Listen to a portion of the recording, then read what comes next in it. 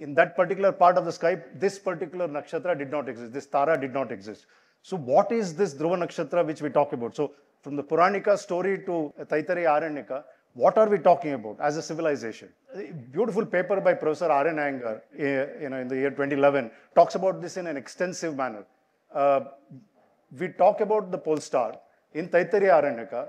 In the Shanti Parva, Bhishma talks about it, saying, by the way, I am seeing that even the pole star is moving, right? Dhruvapi Gachati, and so on. So there are references to the pole star in multiple different works in India. I named a few of them here. Most of this work is from Professor Iyengar's paper. And what he shows is the fact that if at all we are talking about a pole star in the northern celestial pole, NCP, we are most probably talking about Alpha Turban in the Draconis constellation.